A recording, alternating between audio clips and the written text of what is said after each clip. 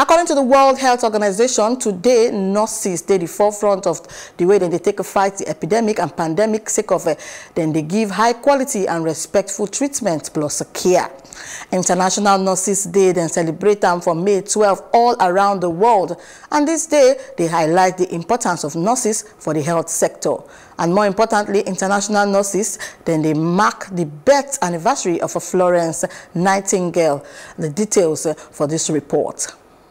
Several activities are conducted worldwide to thank the nurses for what they do. According to World Health Organization, historically as well as today, nurses are at the forefront of fighting epidemics and pandemics by providing high quality and respectful treatment and care. And in today's world, the COVID-19 pandemic is a stark reminder of the vital role nurses play. For those we have lost, we will mourn them. They will not be forgotten. And as we honour and celebrate what they have done, let us commit that their legacy must be, will be, that we will build stronger health systems together.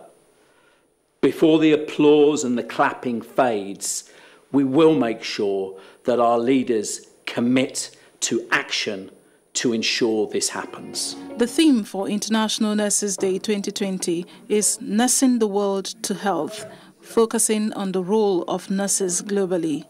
On this International Nurses Day, the World Health Organization urges countries to ensure occupational safety and health of nurses, their mental health support, especially for nurses who are working round the clock during the COVID-19 pandemic, hampering their own mental health, financial support to nurses, and providing them essential resources which can help them respond and control COVID-19 and future outbreaks.